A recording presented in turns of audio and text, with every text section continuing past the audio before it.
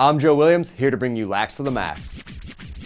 Kicking off our top 5, we have the Charlotte Hounds clearing out for the Connecticut kid, Matt White, number 1, as he drives from the left wing. White swims, rolls back into a stick-breaking cross-check from half the Mountain Hawk Mafia. White is instantly freed up by his empty-handed defenseman and stuffs one in underhand. Coming in number 4, we have John the Genie Grant. John the Prime Minister Grant. John the Ambassador Grant.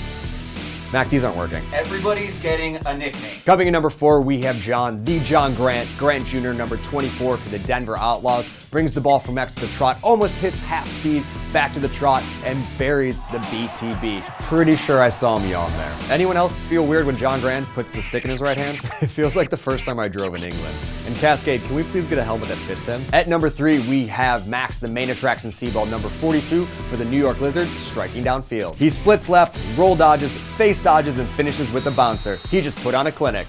Is that Pinnell and Mock? That's one big red bear hug. At number 2, we have Boston's number 27, Kevin the Buchanan Ball, coming in hot with an echoing yard sale. Great ride by the Boston attack. Crowning our top 5 with 2 seconds left in the game, the Bad Apple, Brent Adams, number 28 for the Boston Cannons, runs into the Rochester roadblock. Number 15, John Galloway, who's the winningest NCAA goaltender in history. That was my top 5 for week 2 of the MLL season. In the comments below, let me know what you think John Grant's nickname should be. Be sure to subscribe to The Whistle to not miss any MLL action, and I'll see you guys next Friday.